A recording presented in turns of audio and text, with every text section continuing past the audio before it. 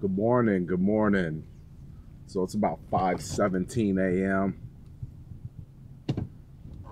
5:17 a.m.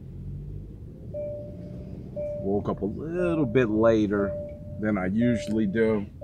No reason, no excuse. Just got up. The first part of me didn't think anything other than maybe today's a good day to take the day off. And then I was wondering if that was my natural mind speaking or was that my lazy mind speaking, trying to give me a break, where in reality I probably need to just keep on going no matter what time it was. My usual time to get up, 1:45, out the door, 2:45, and then to the gym, etc., etc. But instead I said I'm going to go to the gym.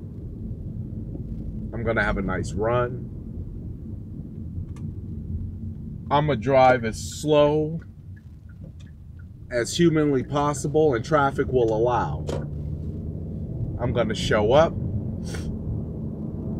The people inside the gym who are used to seeing me there are going to say, "Aren't you late?" And I'm going to say, "No, I'm on time." And I'm going to have one of the best phenomenal workouts I've ever had. I'm going to have one of the best runs that I've ever had. I could have made the decision not to show up today because it was past the time. But then I reminded myself, the time I normally get out is supernatural. Because it just means I have a 4-hour jump over everybody. But at 5:25 a.m. simply means I still have a 2-hour jump on everybody. It's not a competition thing. I don't want to be competing with traffic. I don't want to be competing with people for the gym equipment. I don't want to come back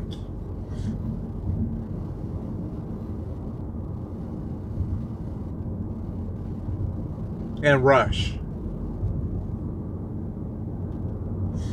What I want to do is take my time. What I want to do is get the gym equipment that I want. What I want to do is be ahead of schedule. And because I'm so used to doing it early in the morning,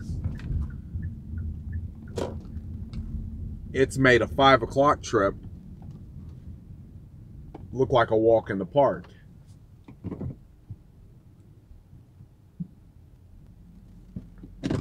But had I not been conditioned to do things that way, at the moment that things didn't go as planned, everything would have completely fallen apart, right? I'm not going to the gym. Oh my God, what happened? This is going to be a bad day. Oh my God, right? But when you do the hard work, when you do more than what's required, it doesn't give you a sense of entitlement. It gives you a sense of power. And entitlement, it sounds too much like an excuse. I have power.